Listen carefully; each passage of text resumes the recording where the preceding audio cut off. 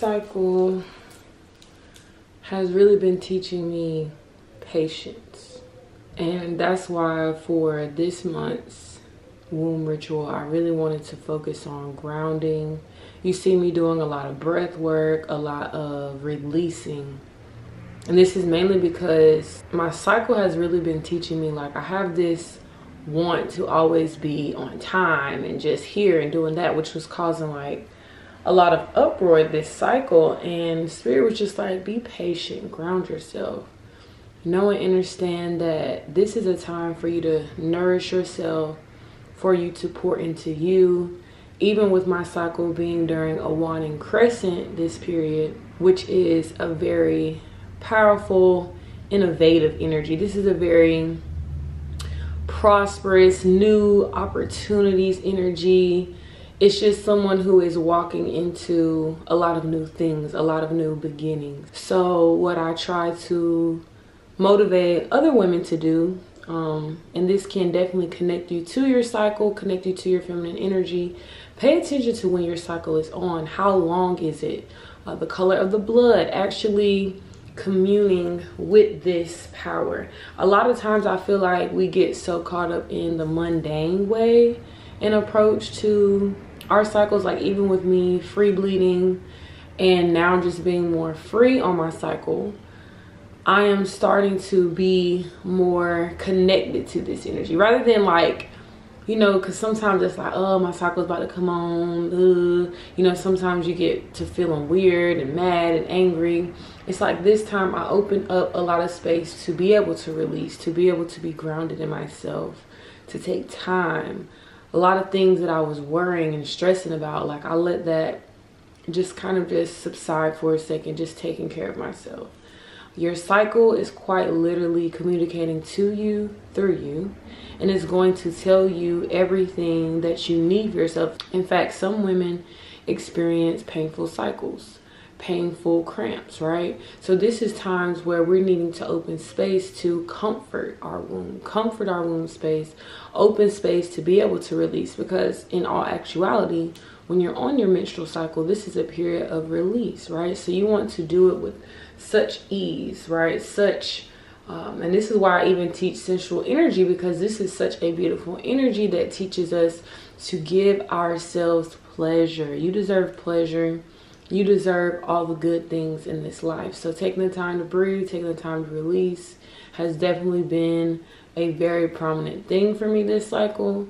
I also feel more flowy this cycle. Like my last cycle was kind of I was like ready for it to be kind of like gone, get out of here.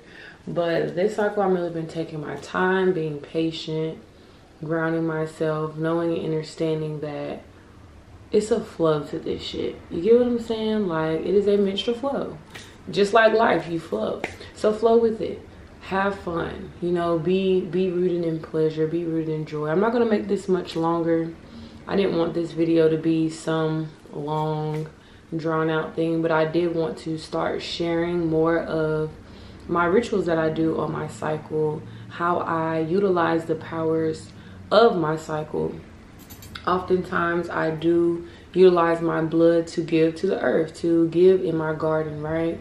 So sometimes what I'll do is I have methods of catching my period blood. Of course, you know, you have so many different methods. You have the cup now, you got the regular just catch it while you're in the shower. There's so many ways to work with this power.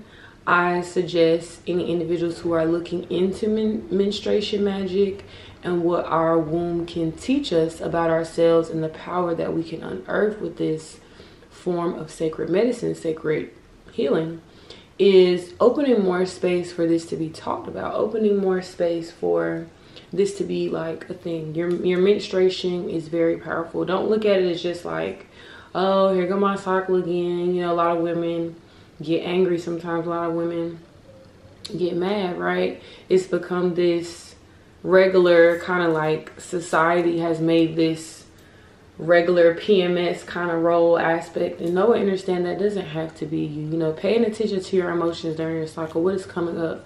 Why do you feel like that? Why do you think you feel like that? Really unearthing those questions. opening space to really see it as, hey, something is going on here spiritually. How can I open space to connect with this? There's something that is trying to be exposed here about myself, about the energy I have within my temple. So I just wanted to make this quick video to inspire other women to do the same, to connect more with that energy instead of just, you know, get on and put your stuff on and let's get over our cycle. Actually being more present and intentional with our menstruation cycles. It's been teaching me a lot, and I'm super grateful for this wisdom, and I just wanted to share that with y'all. So if y'all feel like you resonated with this video, if you feel like you too are getting more in depth with your menstruation, definitely comment below. Let me know. I love talking about things like this, other forms of magic, practical magic, because this is things, these are quite literally things, elements that are within us that we can utilize. And I want to do on this channel is teach you all the many ways that you can create magic, that you can empower yourself, that you can manifest your heart's desires, right? So sending you all love. Thank you so much for watching this video. Again, comment down below and let me know how you feel, and I'll see you guys next time. Peace.